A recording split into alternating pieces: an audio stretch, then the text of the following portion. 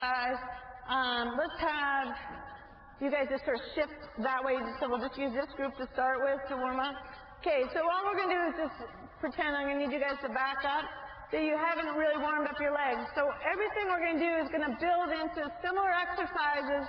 And I believe when you're doing finishing, get in front of the goal as quickly as possible. So this might be your first 10 minutes. They haven't warmed up yet. And you want to just get their legs stretched out a little bit. So the first thing we're going to do there's sort of three environments of finishing to me. Balls that are coming back at players, balls that are going away from players, and when players are playing back to goal, and I guess you could add in any of those environments, balls that are in the air. So again, balls that are coming back at you is a different technique than the ball rolling away from you, and similarly how you handle playing back to goal. So those environments I'm introducing in my warm-up.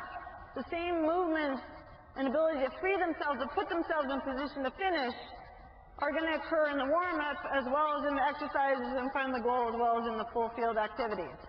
So to start with, all I want to do is you're going to take yourself away. So I want them to develop good habits. Part of being a good finisher is putting yourself in position to finish.